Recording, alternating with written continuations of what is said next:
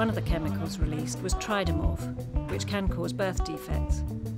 From Mali to Mexico, from Uganda to the UK, consumers are being exploited by harmful financial products and abusive financial practices. It's not that we're against copyright, we just want a better model. We are tackling the core problem of the consumer. Unless you tell them and you empower them to make money decisions, then we will not be able to get the kind of changes that we want.